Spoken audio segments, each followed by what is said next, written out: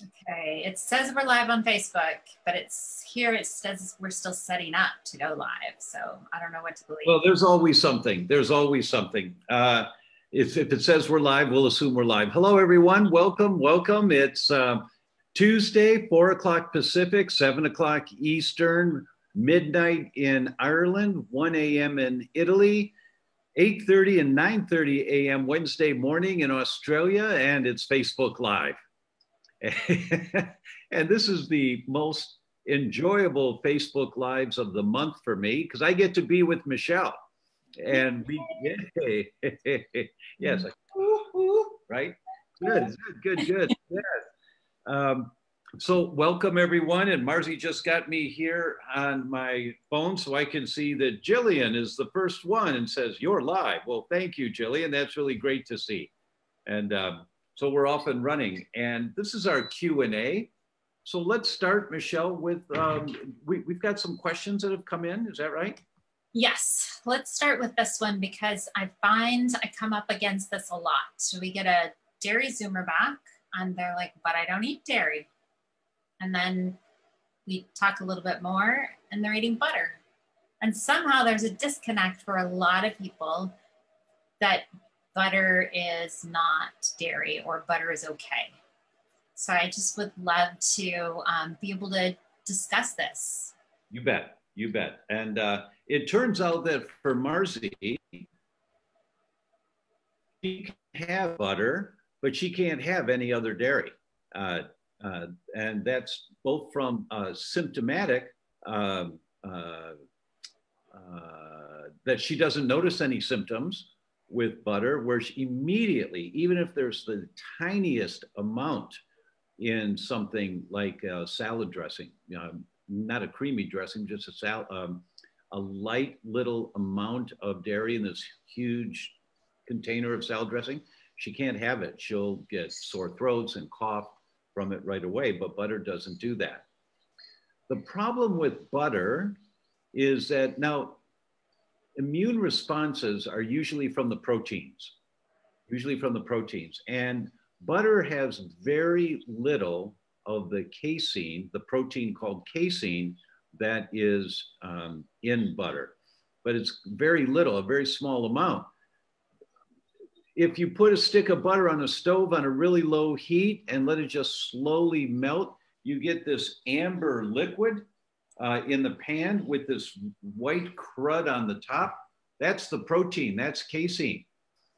And people can usually have ghee who cannot have butter or any other dairy. Ghee is the clarified butter. When you order lobster in a nice restaurant or crab legs or something, they give you that clarified butter. It's the fats of butter without the protein, the casein in the butter. One exception to that, if you have elevated antibodies on a blood test when you're looking for dairy sensitivity, if you've got antibodies to milk butyrophilins, right? The milk butyrophilins, they are the little bit of protein that's in the fat molecules in butter, this tiny amount of protein, thank you. Tiny amount of protein that's in the fat membranes of the butter. And if that's called the butyrophilin, so if you have antibodies to that, you can't have any butter or ghee. Most people can have the ghee. A few people can have butter on dairy sensitivities. Michelle, do you want to add to that? No, that was great, and I agree. And butyrophilin can be so beneficial because it's rich in butyrate, like you said, right? It feeds the cells that line the gut. So if ghee can be a fat that's added into the diet for variety, for healing those cell membranes, for feeding the lining of the gut, it can be a really great add. And it shouldn't, if it's good quality, have any dairy proteins from the dairy, right? But I just think if there's a big disconnect between people like Marzi who have dialed it in and know that she doesn't have an issue with butter and she doesn't have symptoms and she also doesn't have elevated antibodies on a test. Right. A lot of people I'm seeing have elevated antibodies on the dairy zoomer. And so it's not doing them any favor, right? It's actually causing inflammation. Right. For those who are new to the concept, there is a category of tests to look for food sensitivities called the zoomers. We talk a lot about the wheat zoomer and then the dairy zoomer. And the technology of these tests is cutting edge.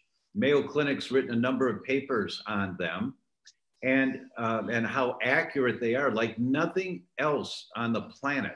No other laboratory test has come close to what's called the sensitivity and the specificity of what the zoomer test can produce.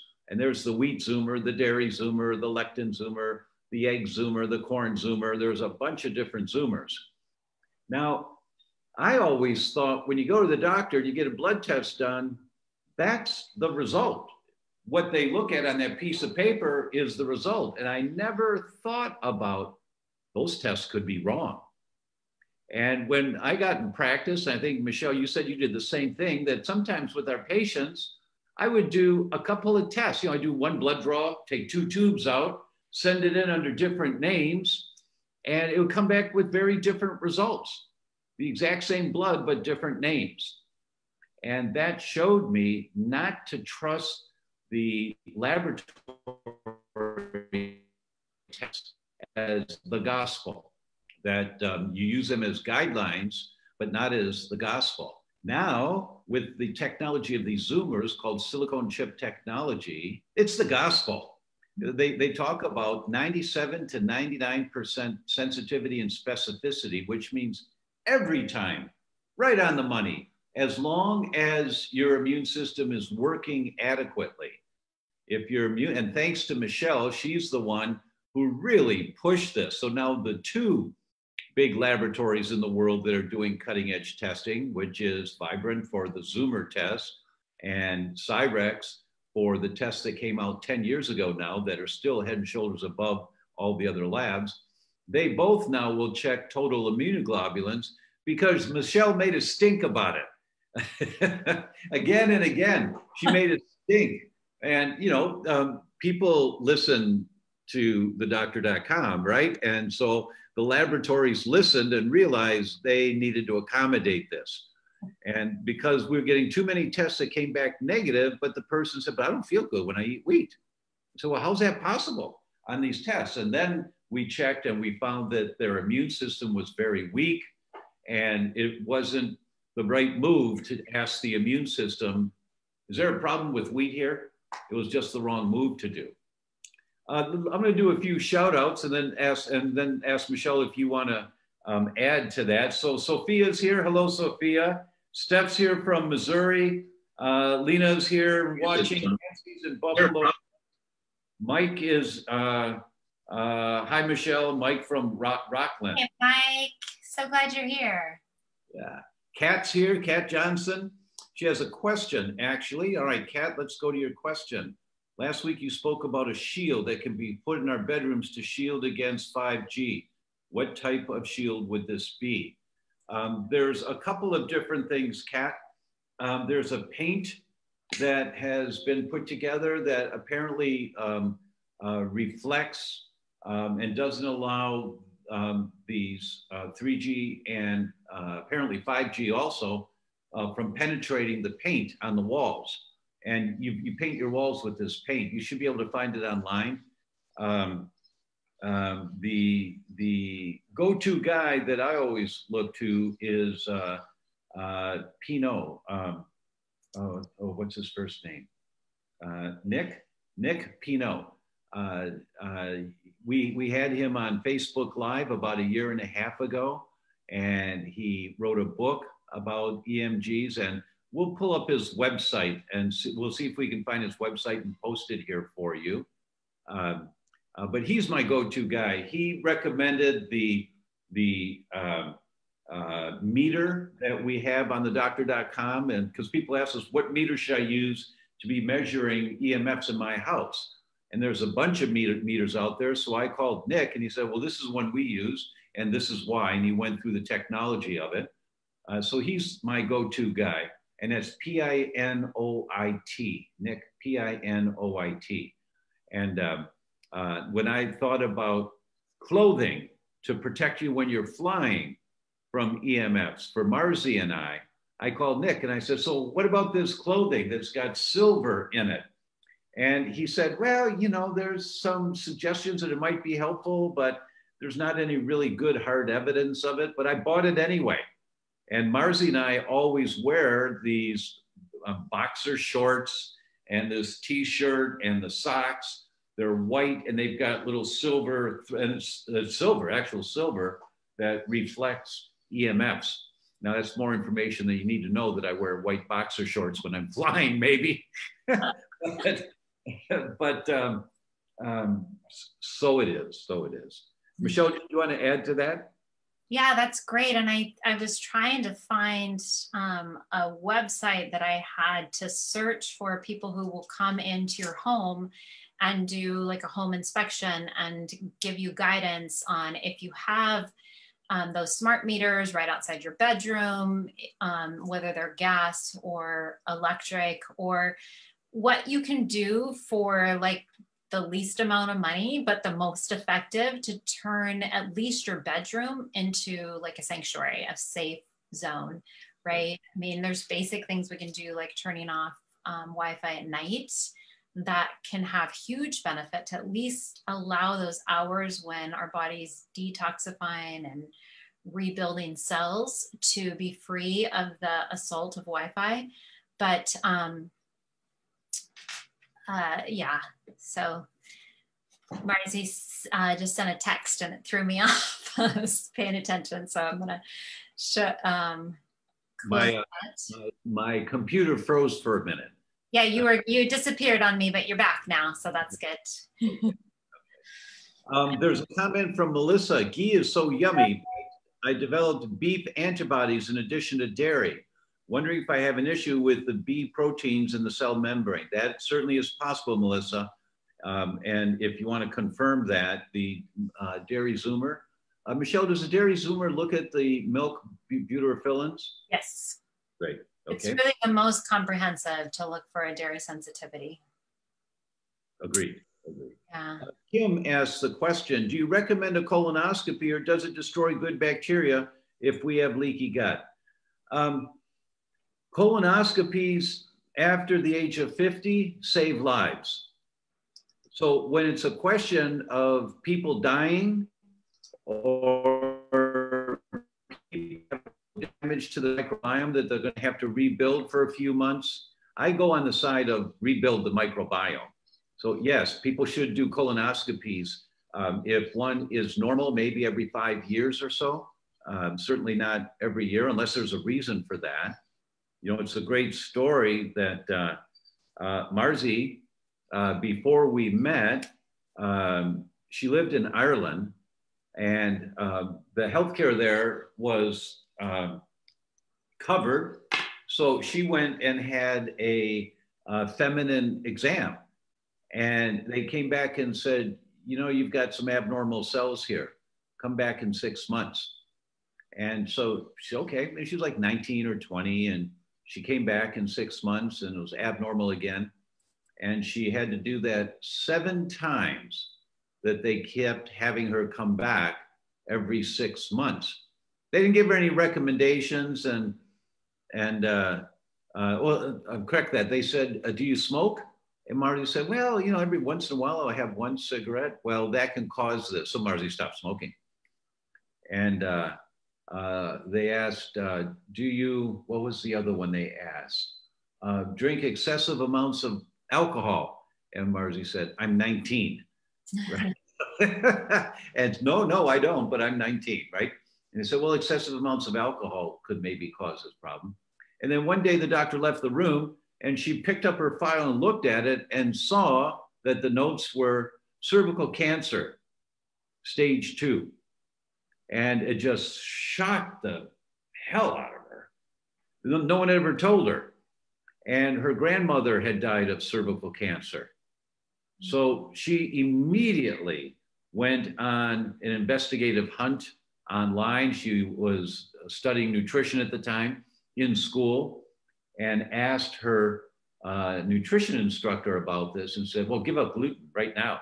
So she Googled gluten and cervical dysplasia and found some studies on that. So that's when she went gluten-free, was that day. And when she went back again for the next checkup, because this was 7 in a row every 6 months, when she went back again, it was completely normal. And the doctor said, it's completely normal. I'm glad you followed our recommendations. And Mars, he said, you didn't give me any recommendations. I went gluten-free. Oh, well, that didn't have anything to do with it. That's what the doctor told her, right? So some people just don't know. They just don't know. So back to the colonoscopy, you bet. At least once when you're 50, and that's a negotiable age. If you have a family history of colon cancer, you might want to do one when you're 40. And then if everything's normal, ask that doctor, but certainly at least every 5 years, do it again. Michelle, do you want to add to that?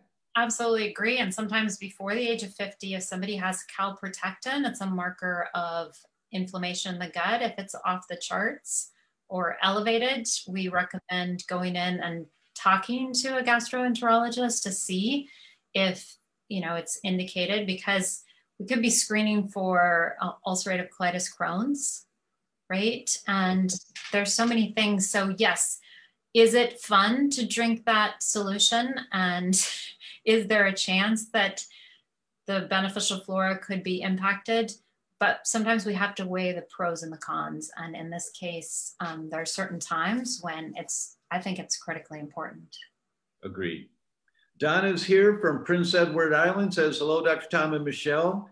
Susan's here. Alice is in Virginia. Christine says, then why doesn't the general practitioner doctor use those tests? That's really a good question, Christine. You know, it's like, you know, I'm originally from Chicago, and that was the home of Second City. And one of the original characters in Second City, which was the precursor to Saturday Night Live, some of you know of that. And one of the original characters in Second City, there was John Belushi and Dan Aykroyd and Gilda Radner. And one of Gilda Radner's characters was Rosanna Dana. And one of her classic comments is, you think? You think? So how come my doctors don't do these tests that are so accurate? You think? I mean, it's like, it's just common sense that they would do these. But unfortunately, there's a lot of politics. If you're dealing with hospitals and medical centers and groups of practitioners, that the most cutting edge, proven science, this is not theoretical science, but proven science, sometimes it takes a back seat. And I've said in many presentations that the average, Christine, the average, not the exception, but the average delay from when new research called translational research, which means it changes the way you think, from when new research is published before the doctor down the street is using that research, the average is 17 years. So silicone chip technology, which has been out now for about 5 years, has got another 12 years before the doctors down the street will be using it. Unfortunately, that's true. Shouldn't be that way. And we always recommend people download information about these tests from our website, take it to your doctor and say, please order this test for me. And then just watch what happens, if they'll do it or not, and then what kind of gobbledygook they'll give you as to why they won't do it. I mean, I've got 5, 6, 7 papers from Mayo Clinic about the technology of this test and how accurate these tests are. And they refer to it as a new era in laboratory medicine. That's their language. It's a new era. Well, the old labs don't want to hear that because they're not going to spend the millions of dollars to change all their equipment and pay the royalties for the doctors who designed these tests and came up with the technology. They're not going to do that. They're going to keep doing what they're doing, the old tests. That's unfortunate, but that's the politics of medicine. And they're not covered by insurance, Dr. Tom, you know, and so many of us tend to get stuck in this mindset that insurance covers everything we do. And we have to think of medical insurance like car insurance. We have it for the catastrophic events, right? I mean, so much insurance right now doesn't cover anything until you've racked up 7,500 or 9,000, right? And so some of this is an investment in our health. I mean, I do the wheat zoomer on myself at least once a year as a report card to make sure my gut is healthy, that I'm not getting exposure to gluten, because we don't always feel it brewing. So like a school teacher. That's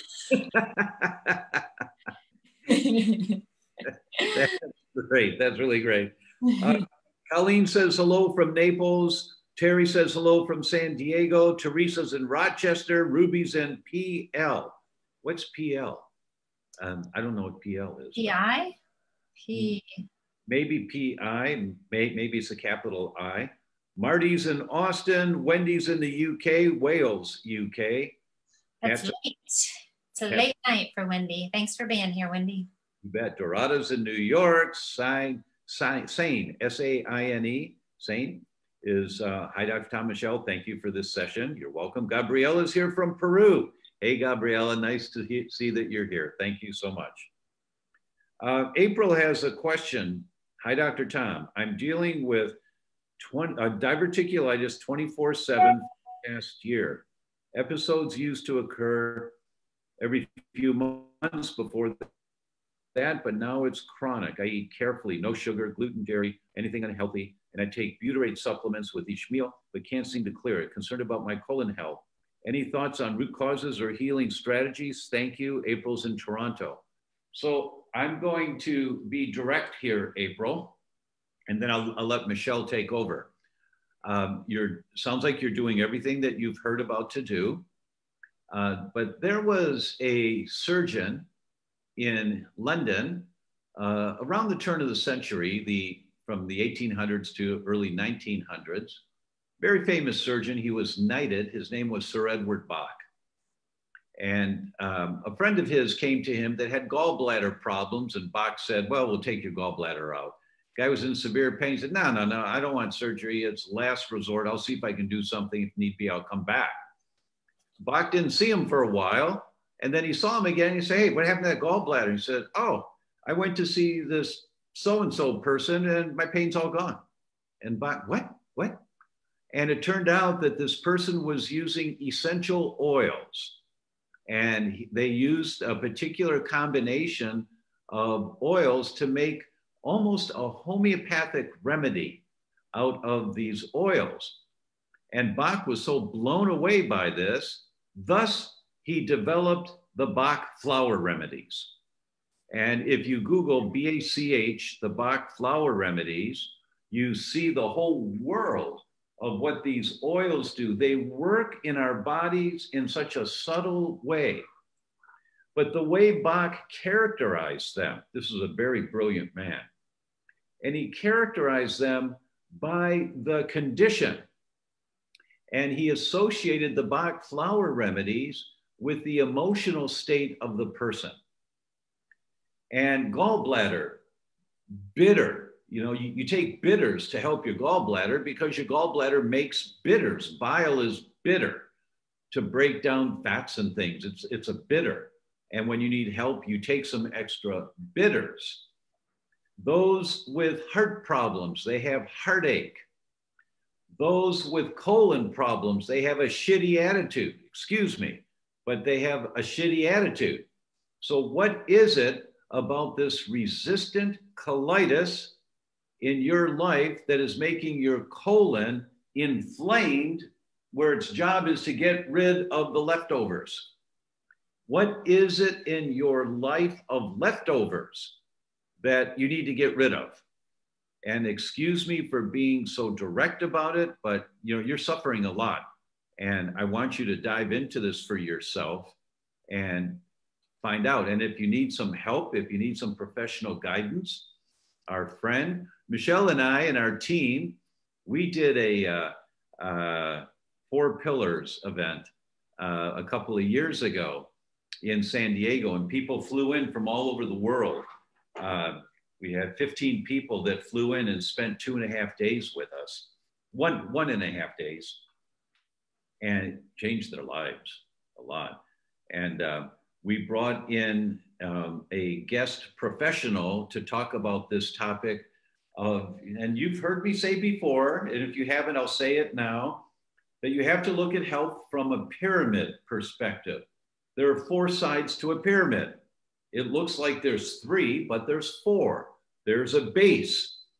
That's the home of your structure. That's the home of chiropractic, massage, original osteopathy, pillows, yoga, exercise, your bones, your muscles, your ligaments. That's the base.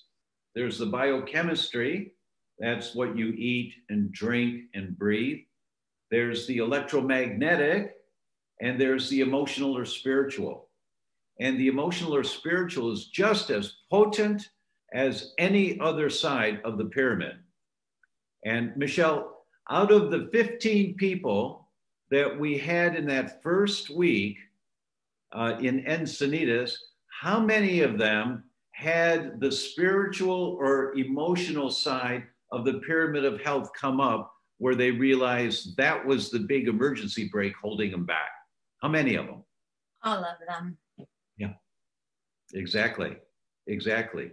So the structure we did, you know, we were talking and I would just start downloading, and then we had these 2 directors' chairs, and I'm sitting there and I said, all right, who wants to speak first? You know, and person comes up and sits down, and we have all their health history we've reviewed ahead of time. And all right, Steve, what's the emergency brake here?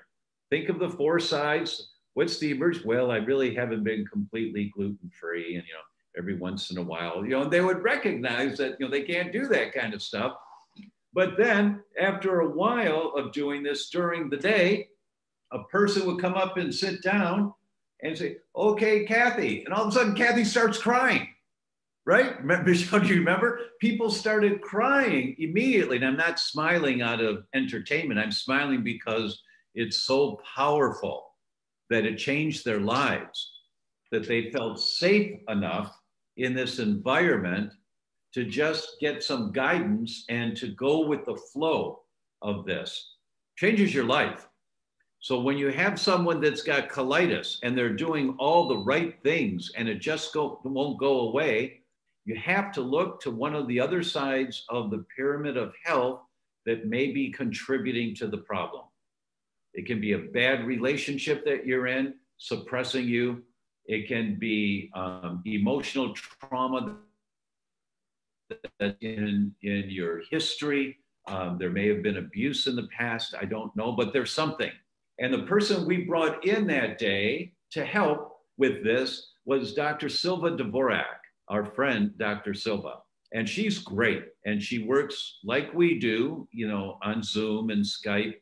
So it's DrSilvaDvorak.com, DrSylvadvorak, DrSilvaDvorak.com.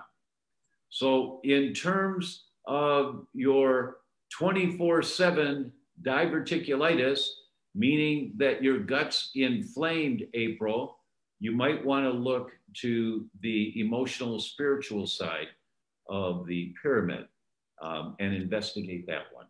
Michelle, do you want to add to that? No, I think that was really well said.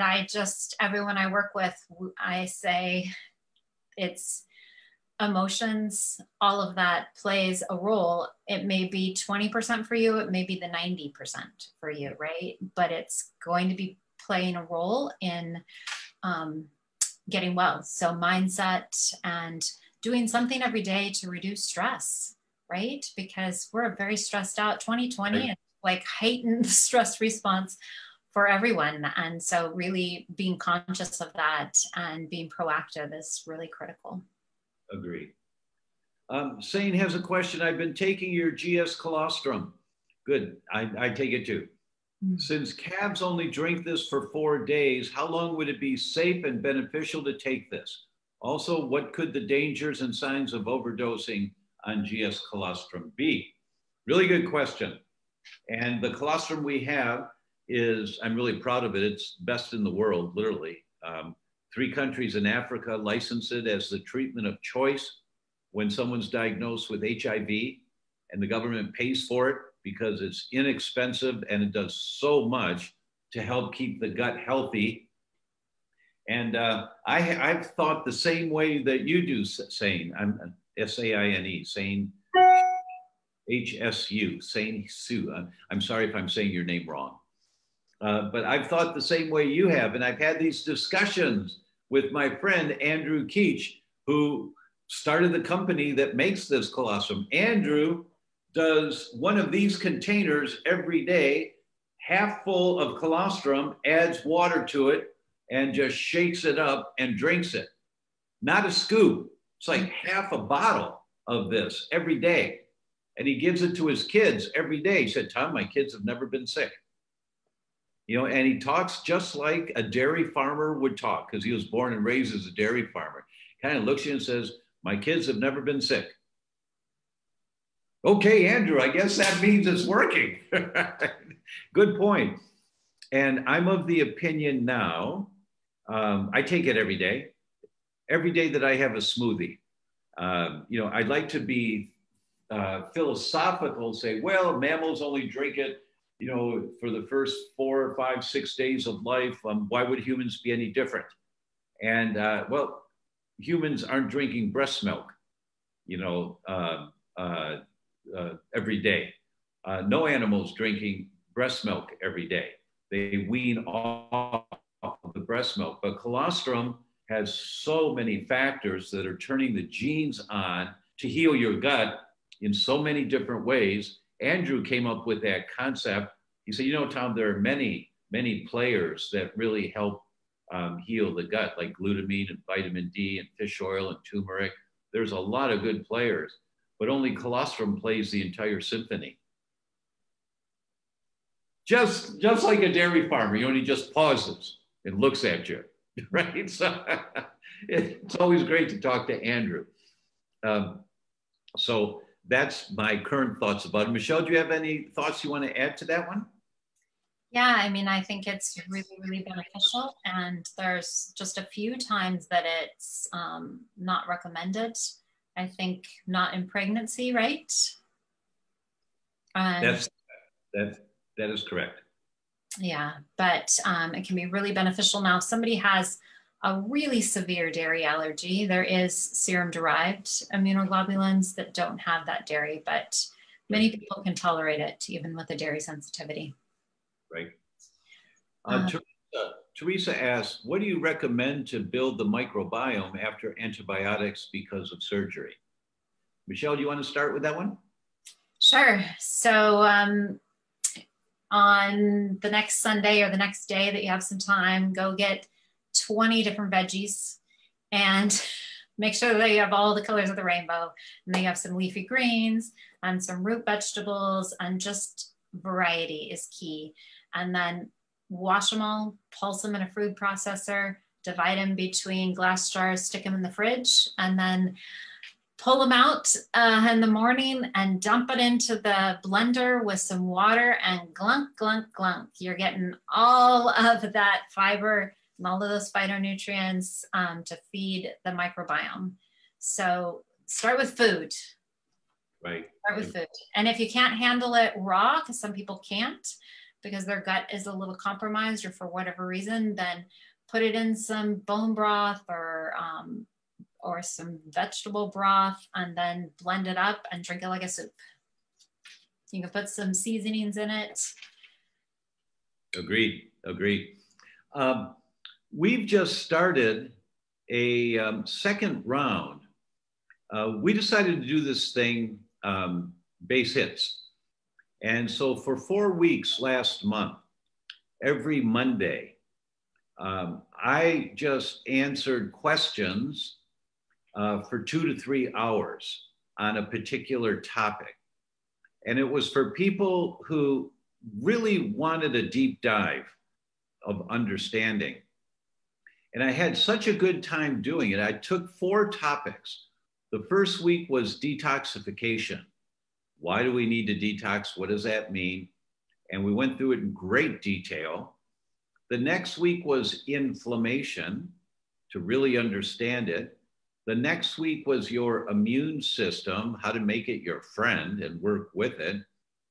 And the fourth week was the gut-brain connection. And then I did a bonus section, a fifth week of the autonomic nervous system, the relaxed nervous system, and the fight, flight, or fright one, and all the effects of that. And it was great. And we limited it to not too many people. And still I was going 2 to 3 hours nonstop, which was great. I really enjoyed it. We decided to do it again. So last night was the first one, and they're all recorded.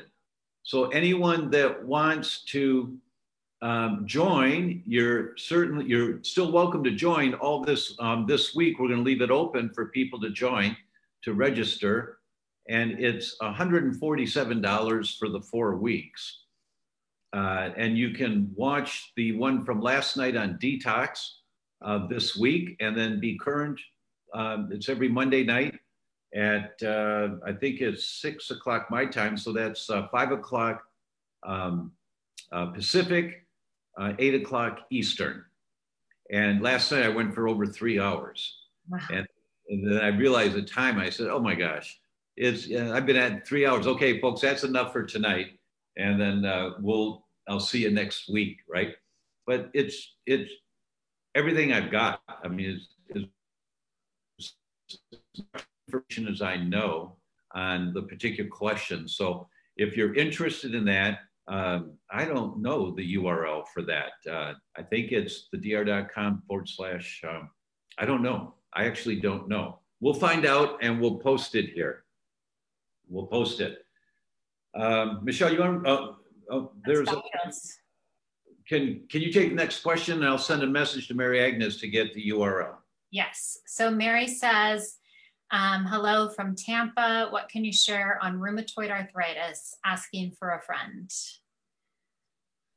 So I never know when they say asking for a friend if they really are, or if that's the joke because they're really asking for themselves. It doesn't matter. So rheumatoid arthritis can be different for each person presenting with it. And so ideally, it's working with somebody who can help find the root cause of your friend's rheumatoid arthritis. Now, it can be expensive to work with functional medicine practitioners, right? The education to become functional medicine trained is expensive, and many of these tests, unfortunately, are not covered by insurance yet, so it's out of pocket. So if money is an issue, $147 to join Dr. Tom and get 3 hours, 2 to 3 hours for 4 weeks of all this valuable information. I think that for people that right now can't afford to invest in it, to really dial in on sleep. Sleep is so critical.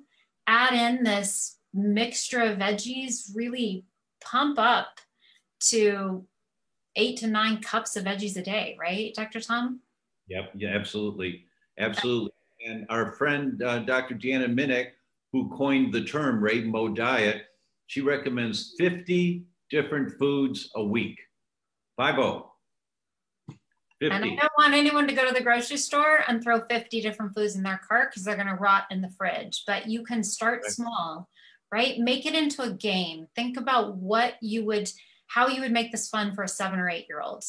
So if you need a food chart with stickers, if you need different color pens to like put all the orange food in an orange column, but just count up how many different foods you're getting in a week. And this includes veggies, fruit, gluten-free grains, legumes, all the nuts and seeds, and spices and herbs. We need to be sprinkling spices and herbs around like confetti on our food because they do have so many benefits for the body and for the gut microbiome.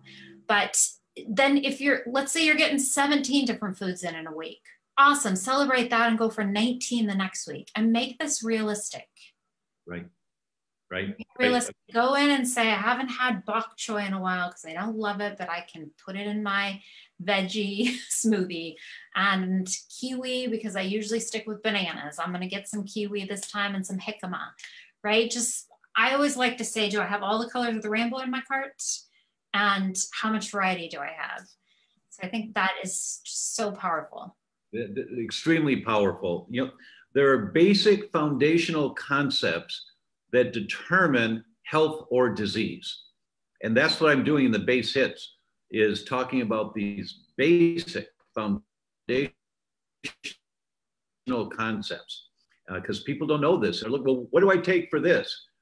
No, how did this happen to me is the right question.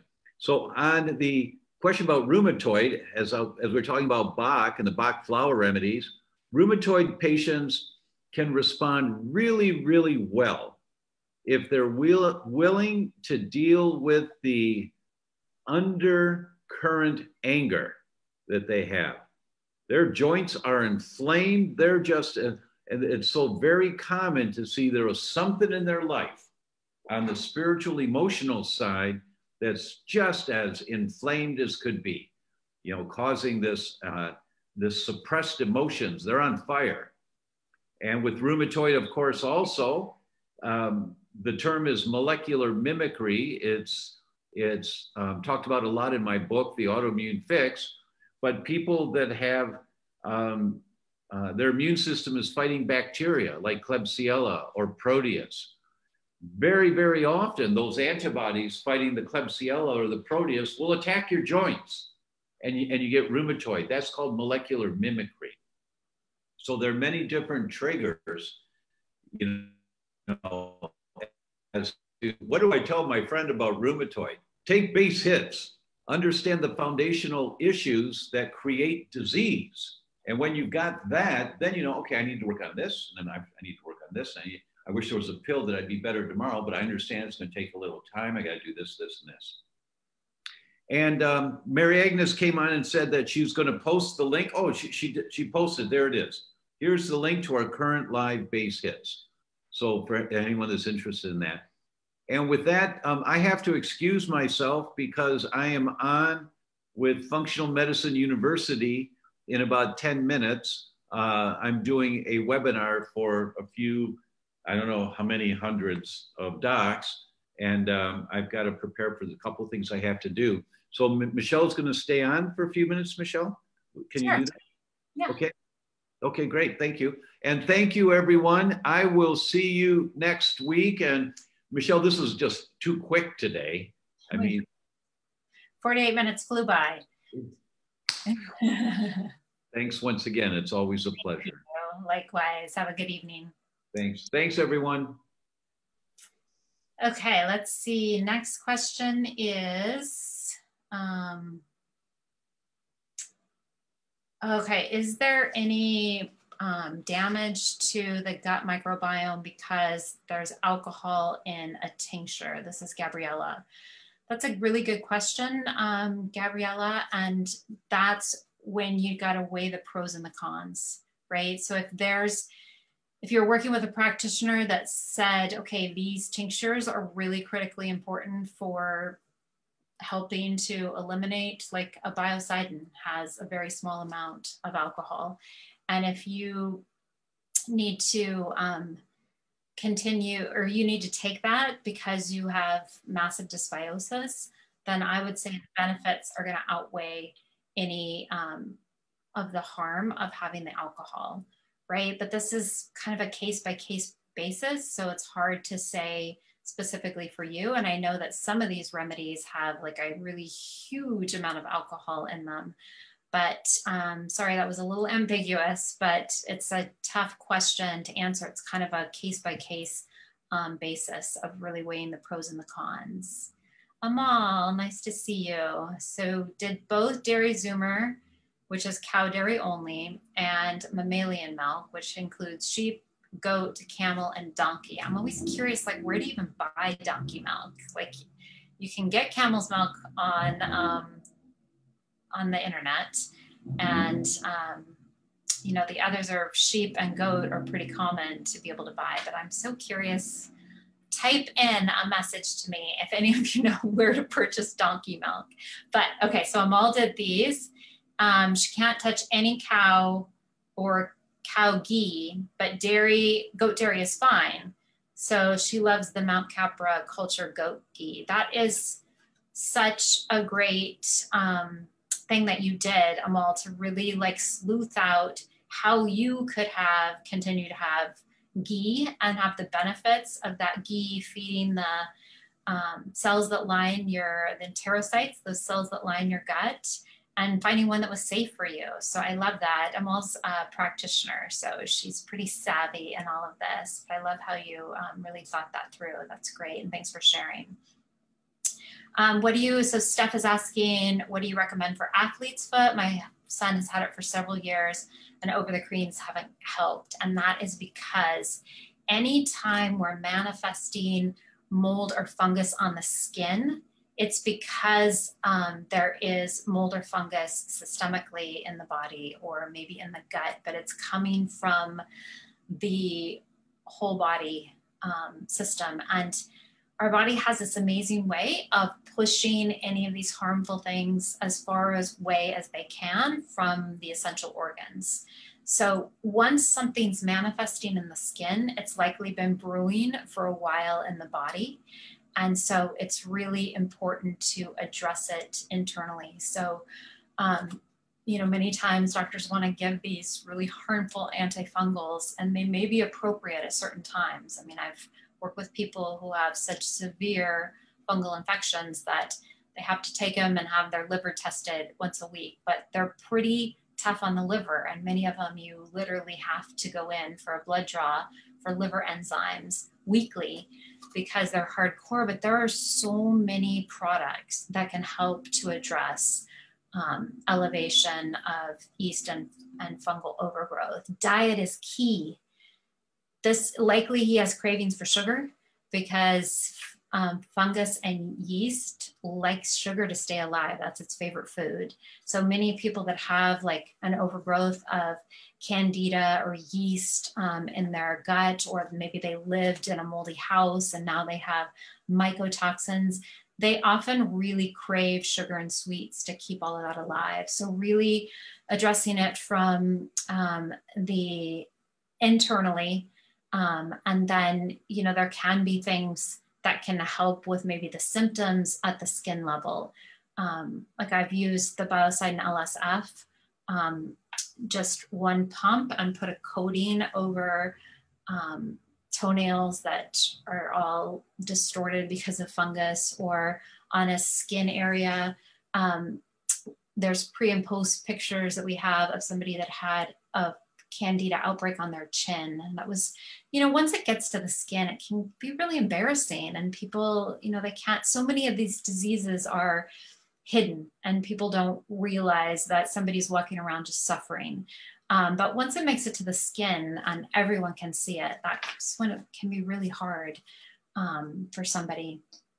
But the LSF, the person was taking it internally as well, but just putting a coating on that fungal outbreak really helped to resolve that for them. It took about a month. These things they're not magic. I wish there were magic wands, but unfortunately, they're not magic solutions. They can take time, but ultimately that's the goal. Like, this didn't happen overnight. Your son had this vulnerability in his body, and then he was exposed to probably somebody that he shared a shower with at school or at a gym, and then he maybe picked that up. But it's the vast majority of the time it's a systemic issue. So I hope that helps. And let's see, we have a couple more before 5. Let's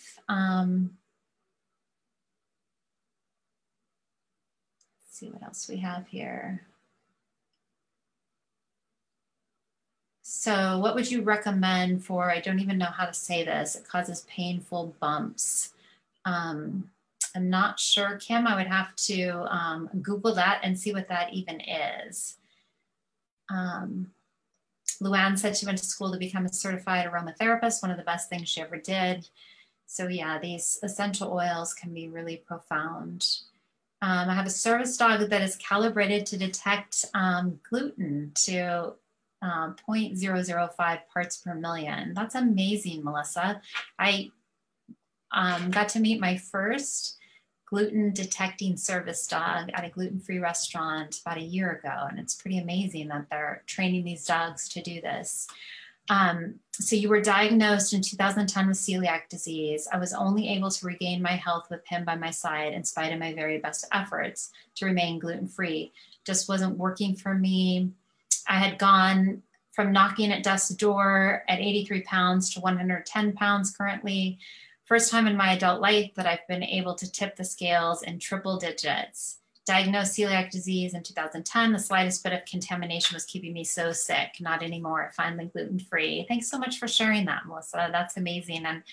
And there's maybe some of you that, like me, that didn't even know that that existed. But there's people now that are training these dogs to help people like Melissa.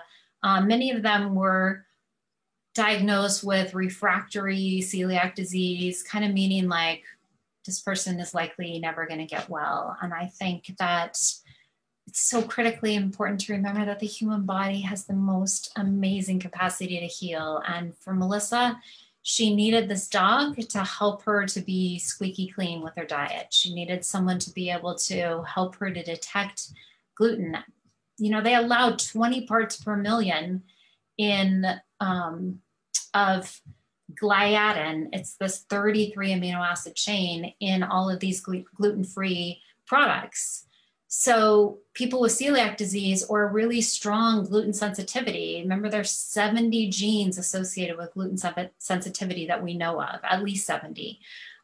So somebody could not have celiac disease and still have a really extreme gluten sensitivity, and they're still getting enough gluten, because if you're eating gluten-free cereal, gluten-free toast, cookies, crackers, and gluten-free pasta, then by the end of the day of eating all that processed food, you could easily be at 100 parts per million. And it could be what's tipping you over the edge to prevent you from getting well. This is one of the reasons I do a wheat zoomer on myself, because I really try to avoid processed food. And I really highly recommend staying out of that gluten-free aisle. That is not food, it's food-like products with a lot of ingredients that are going to destabilize your blood sugar and, you know, wreak havoc. I see people with like sorghum sensitivities and they're like, I don't eat sorghum. I don't know where I'm getting this. There's sorghum in almost every processed gluten-free food in that aisle. So when we're eating all of this processed gluten-free food, it's really not doing us any favors. It's not real, whole, organic, nutrient-dense food. So I think that's important to remember, you know, do a wheat zoomer on yourself to see if your gluten-free lifestyle is working. And if it's lit up like a Christmas tree, then that could be the first step, because not everyone can afford one of those dogs. I'm really glad Melissa was able to. But just know that there's always a next step, additional help. And we could be getting a lot higher dose than we realize by eating lots of processed food. Every single oat meal or processed oat that they tested that wasn't certified gluten-free contained detectable levels of gluten. So that's a gluten-free food, right? But somehow got contaminated in the processing, and somehow along the way, it got contaminated with gluten from wheat, rye, barley, spelt, or kamut. Okay, let's do one more, even though we're at 5. Let's see here. It's always so nice when I have someone in the background that's feeding these questions to me, but if you bear with me, let's see. Lisa says, I've had a lot of loss, daughter and son-in-law lost a child, marriage issues, ended up in ER with bradycardia, then tachycardiac. I have a Christian counselor who now thinks I should take meds. I don't really want to take full time. I've taken Box, but I've taken other meds to calm down. So Lisa, I think, you know, working with a functional medicine practitioner to get to the root cause, and sometimes I'm not a fan of medication unless it's like critically important, but sometimes people have to use Band-Aids. So working with like a functional medicine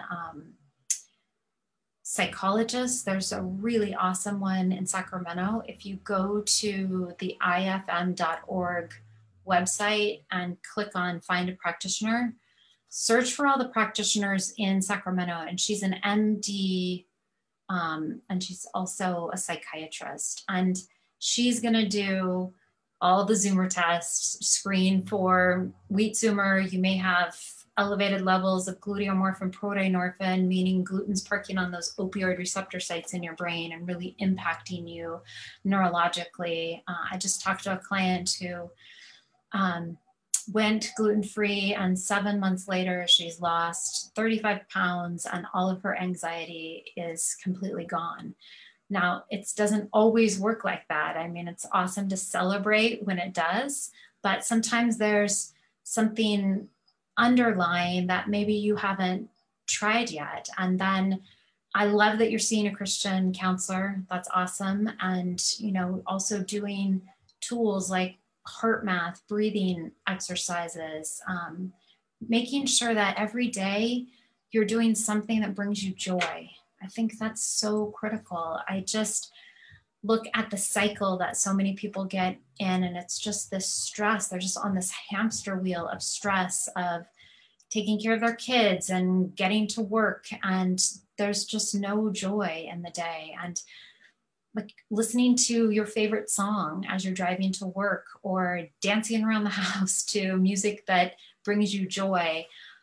There's just, talk to your Christian counselor about things that bring you joy and how you could fit those in, so that you have experienced some,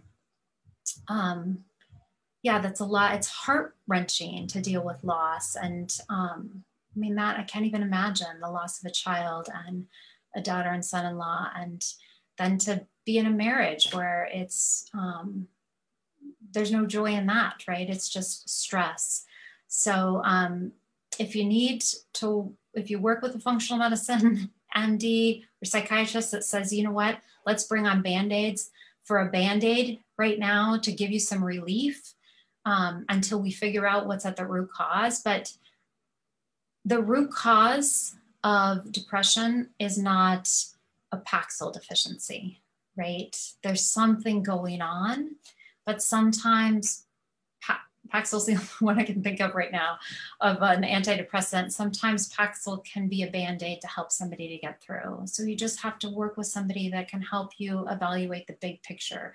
Are you walking every day? Are you getting sunshine every day? So movement is so critical for all of that. And if you're, you know, eating really clean and doing everything you know how to do, then maybe taking a step further to help work with someone to get to the root cause. And if you have to take meds, don't beat yourself up, okay? Like sometimes there's such a stigma attached to that. And the goal can be that it's just, you're using it therapeutically and it's not something that's gonna go on indefinitely. Okay, hope that helped. All right, so Sain said that Dr. Tom nailed the pronunciation, so that's great. I will let him know. And anyway, I'm gonna download these. Hopefully I can get all of these questions, and hopefully we'll be able to start the next, so it's the first Tuesday of each month. So I hope that you join us then and we can continue questions, or just get those questions in, try to log in right at 4 p.m. Pacific time, 7 p.m. Eastern time, and get your questions in first so we get to those. But it's just such an honor to have you here with us, and thank you, and sending all of you lots of love.